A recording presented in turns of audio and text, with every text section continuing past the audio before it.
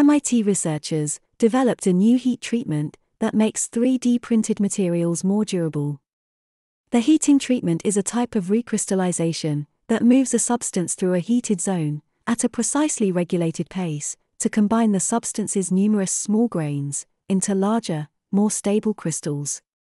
The team tested the technology on 3D printed, nickel-based superalloys used in gas turbines, which are generally cast. The materials begin as small grains with defects and mangle like spaghetti. When heated, the defects annihilate and reconfigure, allowing the material to grow. In the recrystallization process, the grains continuously elongate by consuming the defective material and smaller grains. Soon, high-performance blades and vanes for jet engines and gas turbines could be 3D printed using the process. This could open the door to new designs, with reduced fuel consumption and increased energy efficiency. What do you think of this new technology?